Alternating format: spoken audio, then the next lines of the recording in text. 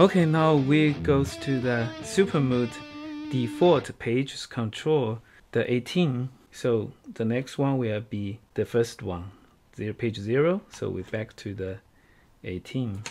So the good thing is this page, if you power off and power on again, it can remember that you used the last time. So how about the PC20? What does it do? Let's see. PC control. So it's quite simple. We have 10 PC control now. So this is 10, how we see it's 20. Because each button like this one, if you hit it twice, the second time, it goes to the plus 10, 12. So this one, 3, the next time, 13. And this one, 4, the next time, 14.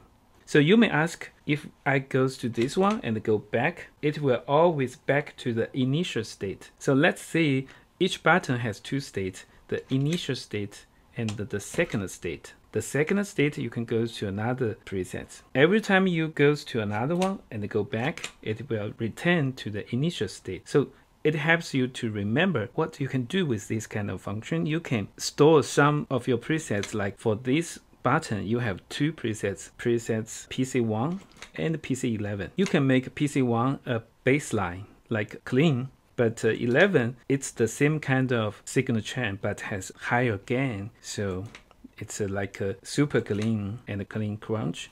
So a low gain, a high gain, anything you want, you can arrange it like this. You have access to 20 presets by 10 foot switch.